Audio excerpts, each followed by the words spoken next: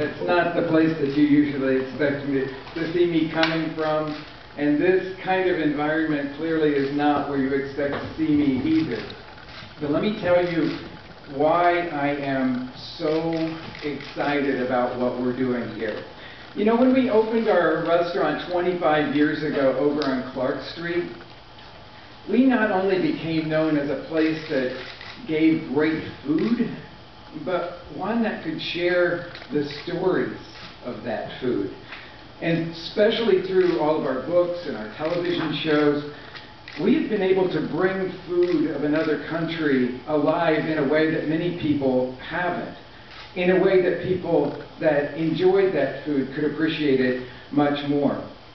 And so we're excited today to be able to say that this is the first time in live theater that food is actually going to be a leading character.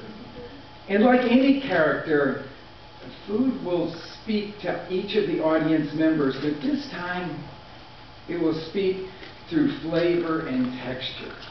The food will evoke memories and emotions, and it will share stories of bringing people together, bridging chasms and transforming lives. Now, food's character can be vast and complex. And we're going to give you a little bit of a taste of that right now.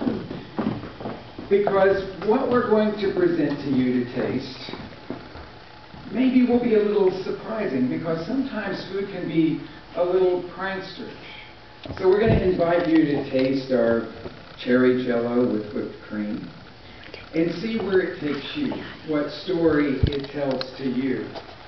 Sometimes food can be loving and comforting.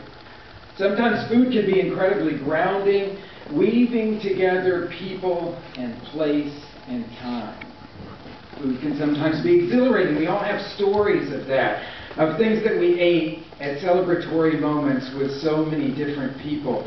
We've all had memories of tasting that first peach or that first tomato in the summertime, tasting food that reminds us of something that our grandmother made, maybe tasting a Whopper that reminds you of the backseat of a car in high school. But this is not going to be a typical dinner theater kind of moment.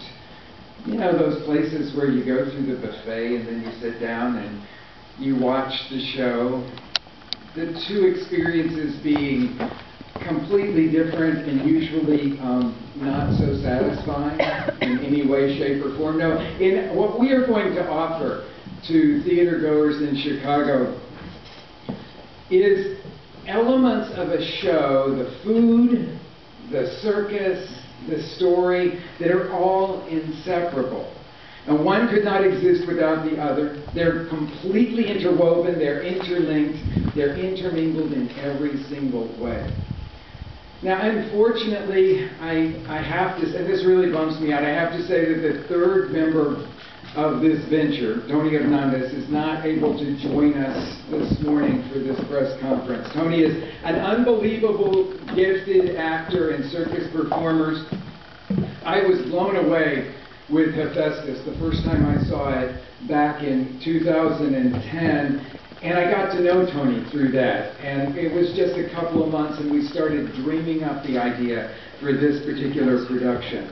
But currently he's performing in Absinthe in front of Caesar's Palace in Las Vegas.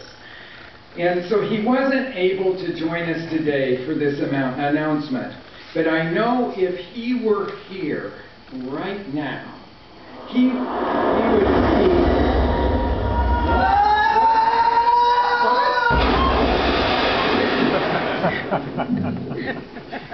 Tony, welcome.